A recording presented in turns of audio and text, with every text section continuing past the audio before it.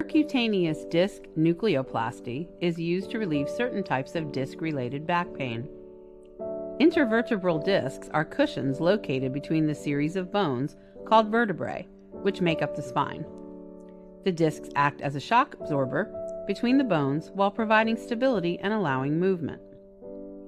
The discs are made out of strong connective tissue. The tough outer layer is called the annulus fibrosus. The center of each disc is cushion-like because it is gel-like.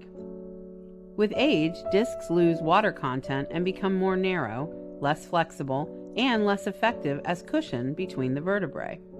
As the disc deteriorates, the outer layer can bulge, weaken, or tear, causing pain.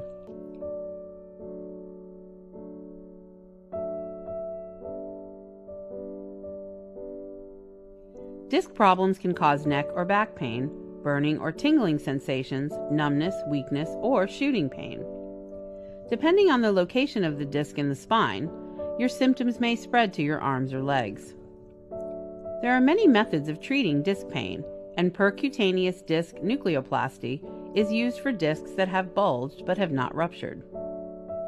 Percutaneous disc nucleoplasty is an outpatient, minimally invasive procedure.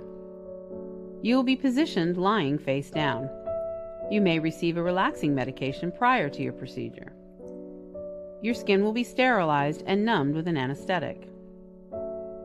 To begin, your doctor will use a live X-ray to guide a thin light tube cannula to the bulging disc. Next, a narrow radiofrequency device is inserted through the cannula. The device transmits radio waves that dissolve small areas around the center of the disc. In turn, this creates space for the nucleus contents to spread into, reducing painful pressure in the disc and decreasing the disc bulge.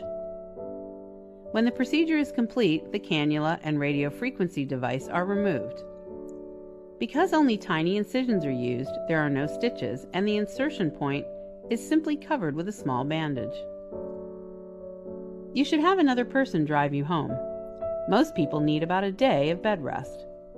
Physical therapy typically follows the procedure. Recovery from percutaneous disc nucleoplasty is individualized.